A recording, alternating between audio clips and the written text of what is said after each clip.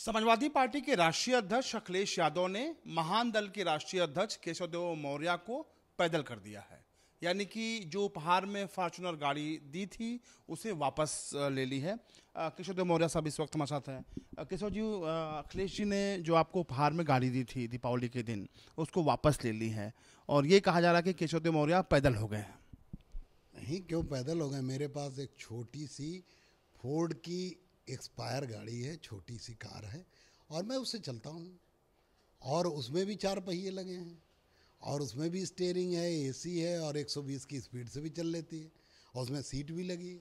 बस खाली साइज में थोड़ी छोटी है, सब कुछ वैसे ही वैसा है, कोई बहुत अंतर नहीं। और मुझे किसी स्टेटस की ज़रूरत नहीं है। और मैं आज आपके चैनल पे शपथ लेता हूँ कि कभी भी जीवन में फॉर्च्यूनर कार से नहीं चलूँगा।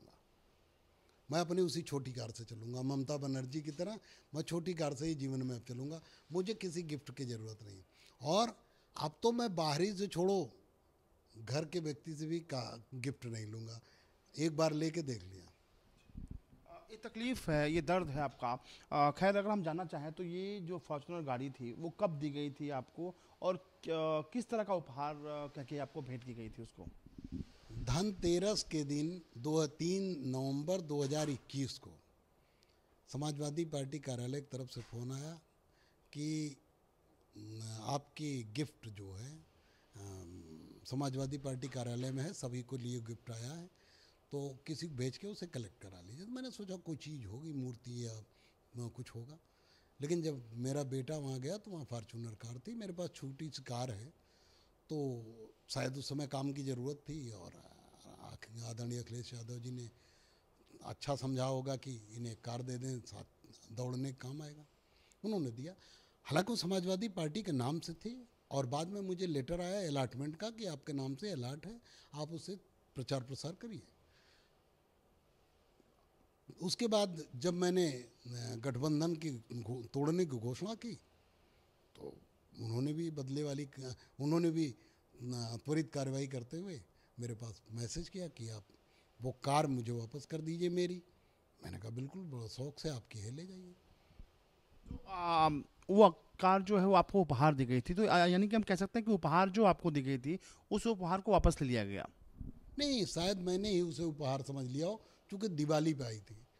लेकिन वो उन्हीं के नाम से थी, समाजवादी पार्टी कार्यालय के नाम से थी और मेरे नाम खाली अलॉटमेंट का पेपर था, तो हो सकता है उन्होंने अलॉट किया हो खाली। मैंने चूँकि दीपावली दिन के हिसाब से मैं जोड़ रहा हूँ कि धनतेरस के दिन लोग गिफ्ट देते हैं, तो गिफ्ट मुझे मिला होगा। अपने लोग कर्मचारियों को देते हैं, अपने समर्थकों को देते हैं, अपने बच्चों को देते हैं, तो समाजवादी पार्टी के राष्ट्रीय अध्यक्ष मेरे ऊपर अनुकंपा की, उन्होंने दिया। हो सकता है उन्होंने उसे गिफ्ट ना समझा हो, मैंने ही गलत समझ लिया। लेकिन 3 दिन पहले आपने समाजवादी पार्टी के साथ जो गठबंधन किया था विधानसभा चुनाव के ठीक पहले, वो गठबंधन भी खत्म कर दिया आपने, उसके पीछे वजह क्या रही? देखिए, बहुत सी वजहें हैं, लेकिन मुख्य वजह थी कि समाजवादी पार्टी में 14 महीने से जब किसी का गठबंधन नहीं था, जब उस समय विधानसभा का कोई शोरगुल नहीं था, मैं गठबंधन में, महान दल गठबंधन में आया और हमारे कार्यकर्ताओं ने पूरे प्रदेश में दिन रात एक करके महान दल ने ठाना सपा सरकार बनाना दीवालों पर लिखा। आप अभी भी तमाम क्षेत्रों में चले जाएं, पूरे उत्तर प्रदेश में किसी विधानसभा में आप चले जाएं, 100-150 विधानसभाओं में आपको सीतापुर, शाहजहाँपुर से लेके लखीमपुर खीरी से लेके कासगंज, मैनपुरी, एटा, इटावा, आगरा, बिजनौर, मुजफ्फरनगर, मुरादाबाद, संभल में, बरेली में, हर जगह आपको मिल जाएगी। मिर्ज़ापुर और कुशीनगर में मिल जाएगी, आपको अम्बेडकर नगर में मिल जाएगी। पूर्वांचल से पश्चिमांचल तक लगभग 150 विधानसभाओं में हमारे कार्यकर्ताओं ने दिन रात मेहनत किया और समाजवादी पार्टी का माहौल बनाया। मैंने तय किया था कि मैं समाजवादी पार्टी की सरकार बनाने में कोई रोड़ा पैदा नहीं करूँगा, मैं कुछ मांगूंगा नहीं। हालांकि मेरी बात हुई थी 8 सीट की और उन्होंने कमिट भी किया था कि 8 सीट हम देंगे। तो उन्होंने कहा कि 8 सीट हम कौन सी, हमने कहा जो आपको पसंद आए वो दे दीजिएगा।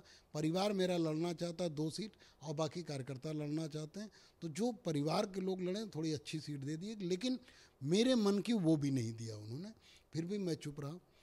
सभी जयंत चौधरी जी दबाव बना के सीट ले गए ज़्यादा। 2 दिन प्रियंका गांधी जी के साथ घूमे तो उनकी सीट 38 सीट हो गई। ओम प्रकाश राजभर जी भी सीट दबाव बना के ले लिए। कृष्णा पटेल जी को भी, केवल 2 लोग, हम और संजय चौहान जी नहीं रोए, तो हम लोगों को दूध नहीं मिला। हम लोग चुप रहे, हमें तो और उल्लू बनाया गया। हम 2 सीट हमें दे दी गई कि आप परिवार के लोगों का पहले नॉमिनेशन करा लिए, बाकी हम अगले फेज में टिकट दे देंगे। और यही रणनीति समाजवादी पार्टी ने रखी, किसी की घोषणा नहीं की कि फला फला सीट इनको, फला, वो हर फेज वाइज सबको टिकट दिए। इस बार यही रणनीति उन्होंने की, जिससे कोई समझ न पाए, और उन्होंने उल्लू बनाया। 2 सीट के बाद उन्होंने हाथ खड़ा कर लिया। चूँकि मैं पैसे से कमज़ोर था, अब 2 सीट फंस गई और नॉमिनेशन हो गया। अगर बहुत कम वोट मिलता तो कल मेरे कैरियर पे प्रश्न चिन्ह लगता कि इतना कम वोट तो निर्दलीय को मिल जाता। इसलिए हमने अपना सब कुछ, हमने एक मकान बनाया था आगरा में, उसे बेचा और किसी तरह चुनाव लड़ा। हमें किसी तरह की हम बहुत अच्छा पैसा नहीं खर्च कर पाए, जीत नहीं पाए, बेसिक पैसे हम नहीं खर्च कर पाए चुनाव के दौरान। कि अगर ये 10-5 साल रह गए तो अखिलेश जी को दुश्मन की ज़रूरत नहीं पड़ेगी समाजवादी पार्टी ख़त्म करने में। उस पर विचार करना चाहिए समाजवादी पार्टी को, अखिलेश यादव जी। इसमें बुरा मानने वाली क्या बात? आपको विचार करना, अच्छी दवा कड़वी होती भी है, लेकिन अखिलेश यादव जी ने विचार करने की जगह हमसे ना तो मुलाकात किए, ना बुला के समझाए। चलो हमने बयान दे दिया, फिर भी बुला के अगर डांटते कि आपने गलत किया तो भी ठीक था, लेकिन उन्होंने अपनी ओर से रिश्ता तोड़ लिया। वो अपने घर, हम अपने घर। मैं समाजवादी पार्टी के साथ ना हूँ, अब नहीं हूँ। एक बात और जो सियासी गलियारे में है वो चर्चा का विषय है कि चूंकि मौर्य समाज की राजनीति आप भी करते हैं, स्वामी प्रसाद मौर्य भी मौर्य समाज की राजनीति करते हैं, और स्वामी प्रसाद मौर्य से आपकी जो रार है वो गठबंधन टूटने में एक बड़ी वजह है, आप ये मानते हैं? हाँ, बिल्कुल मानते हैं। मैं तो कह रहा हूँ ना कि स्वामी प्रसाद मौर्य का अगर एमएलसी न भेजे होते, मुझे कुछ न मिलता, तब भी मैं समाजवादी पार्टी के साथ रहता। 2024 क्या, मैं 27 तक रहता। लेकिन आप ऐसे व्यक्ति को आपने क्यों दिया? आपने शाक्य सैनिक को, स्वामी मौर्य समाज को दिखाना चाहा, दिखाया कि देखिए हम आपके समाज की इज्जत करते हैं, उनको प्रतिनिधित्व दे रहे हैं। आप प्रतिनिधित्व किसको दे रहे हैं? जो कठपुतली है, जो एक शब्द नहीं बोलता। आप प्रतिनिधित्व उसको दीजिए जो कुछ आवाज़ उठा सके, समाज के साथ दुख दर्द होने पर आवाज़ उठा सके। तो ऐसे व्यक्ति को मैं क्यों बर्दाश्त करूं? और जहां ऐसे व्यक्तियों की इज्जत है वहां मैं क्यों रहूं? अगर मेरी बात नहीं सुनी जा रही, मैं क्यों रहूंगा? आपको खाली मुख्यमंत्री बनाने के लिए रहूंगा? नहीं रह सकता मैं आपके साथ। आज आपने यूपी सरकार के जो मंत्री हैं दयाशंकर सिंह, उनसे मुलाकात की।